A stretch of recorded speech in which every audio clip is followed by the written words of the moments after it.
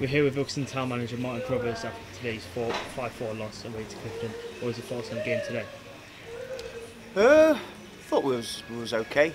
First half, I thought Clifton All Whites, played very well. They were very physical. They were well up for the game, and they competed really well. And they were full value for a 1-1.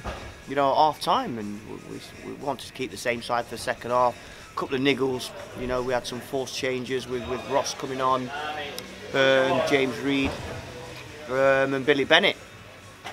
And we started the second half really sloppy, in all fairness. And if you make mistakes and give the ball away cheaply, and hard work's everything, and this result today is an absolute blessing in disguise.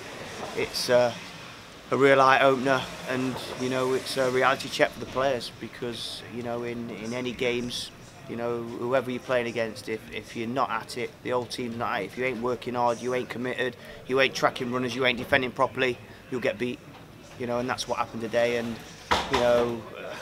we know we've got great quality going forwards, and we're always going to score goals, but we don't want to be involved in these kind of games.